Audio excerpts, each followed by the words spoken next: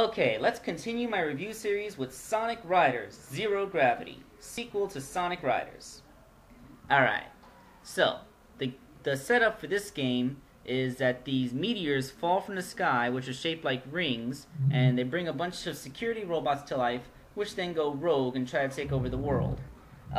There's some intrigue involving an ancient civilization, Robotnik actually running a major multinational corporation, aka Lex Luthor, and oh yeah, a black hole that almost destroys the entire world.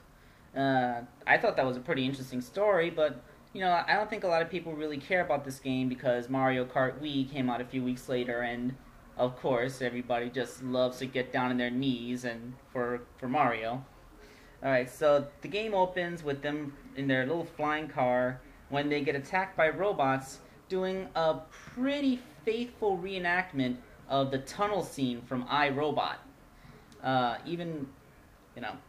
Also I guess there's a little bit of a PSA about buckling your seatbelt, which is demonstrated right here. You see Knuckles? You gotta buckle up. And of course, just like iRobot, the robots latch onto the car and fight on the hood.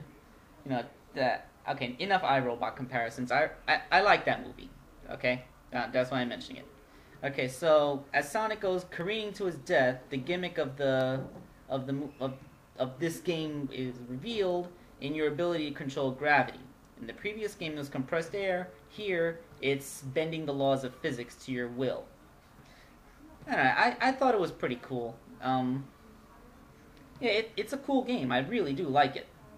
The character selection is pretty similar to the previous game, except they added Amigo and Billy Hatcher. They kept Knights. I like Knights. They also added Blaze and Silver. You know, it's a good selection, and every character has their own stats. I really do like this character selection. Now, as for the gameplay itself, look at when I jump off this ramp. The stunt is decided solely by pushing the A button. The control stick no longer factors, which I think is a slight detriment. Also, there's no accelerate button, no simple boost. This confuses a lot of new players. Instead, you get this whole gravity flight power, which allows you to rebound off objects, and it does look cool.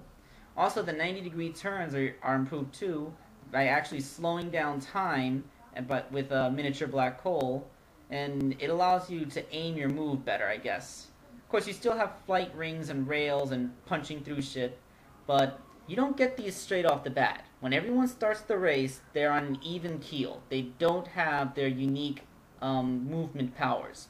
You have to collect rings to upgrade your gear, and that's how you are able to use flight rings, rails, and punch through things.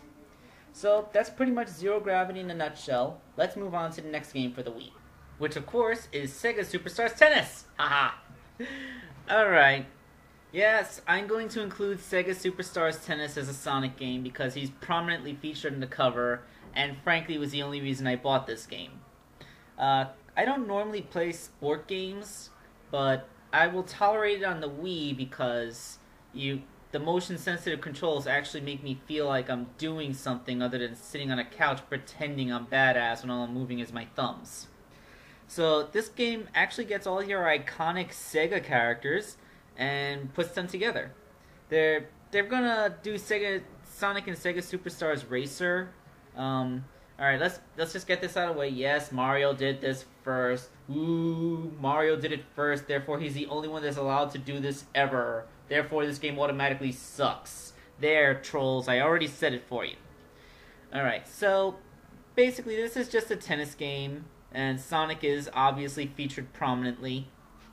You can unlock more characters. I don't know, I should pick this game up more often. I actually haven't unlocked much. Gameplay is pretty standard. It's a tennis game. You play tennis. That's pretty much what it is. Every time you do good, that little star you're standing in gets more and more filled in. And once it fills up, I'll show you what you can do. Unfortunately, the motion-sensitive controls aren't always used. Some of them use the classic control setup, which I find much more unintuitive and therefore unenjoyable. I can't imagine playing this game on a system besides the Wii because I never enjoy sports games on other systems. Alright, so once that star fills up, you get to transform. In Sonic's case, he transforms into Supersonic. And then the gameplay becomes incredibly broken. Har har har. Yeah, there's not much to say about this. It's just a simple tennis game. It's okay.